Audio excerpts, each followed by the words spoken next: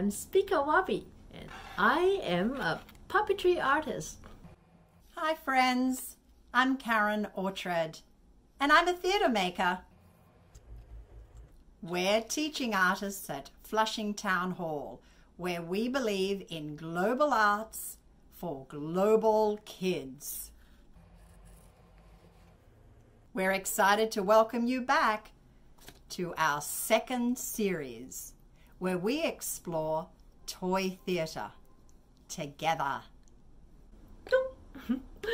In our last video, we made puppets and thinking bubbles for our toy theatre. Today, we are going to make scenery for it. Get the following material ready.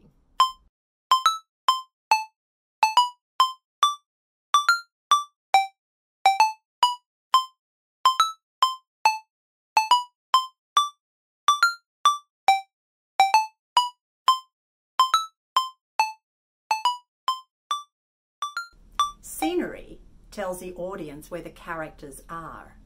Sometimes you only have to give them a little clue, and then the audience can imagine the whole picture. For example, a yellow circle on the black backdrop. Right away, you know it's a moon in the night sky. How about this? A blue backdrop with a green triangle. Can you tell what it is? I'm putting a bunch of rectangles together. You can see very easily it's a city. If I want to emphasize it's a New York City, I have to put some landmark in. For example, I can put Empire State Building right here, and I can add a Statue of Liberty. Scenery can be in the background, but sometimes it can be in the foreground.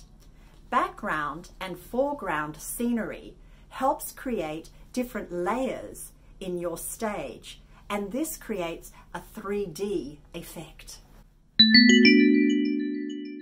For example,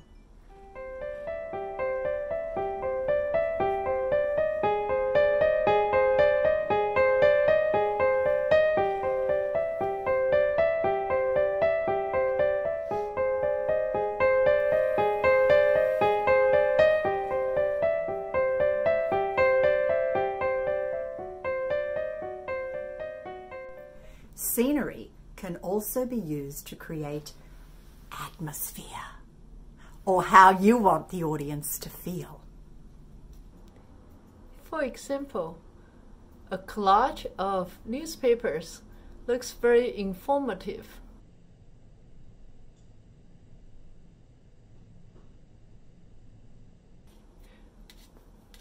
Look at how this tin foil make you feel.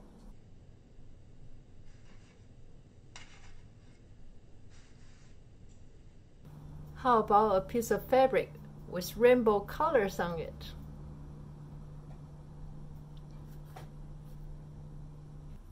Instead of draw the tree, we can also use the real tree.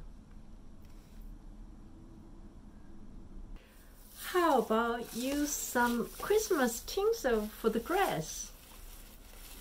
Looks pretty good, right? You've probably noticed that we've used material other than paper here. In modern toy theatre, puppeteers often use different materials to create their scenery and sometimes even their puppets. How to manipulate the scenery pieces?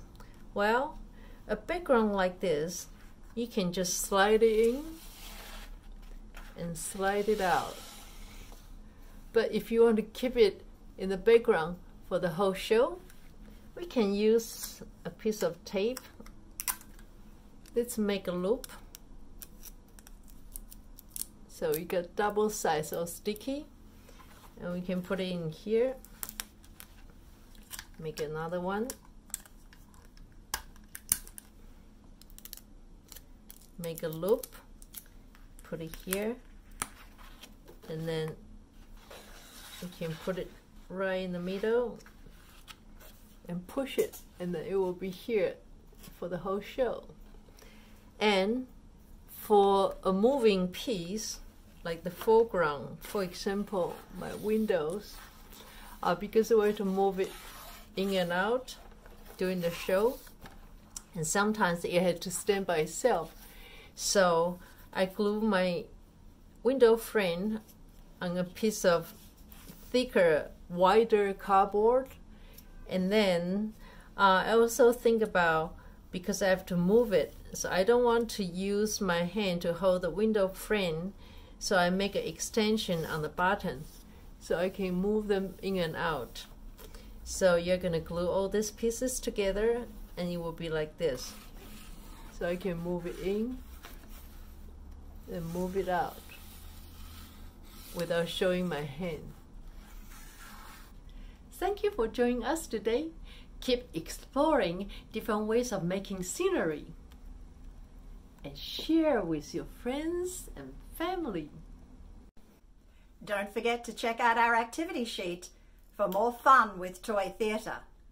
And we'll see you tomorrow when we show you how to perform your very own toy theatre. Sai Chian!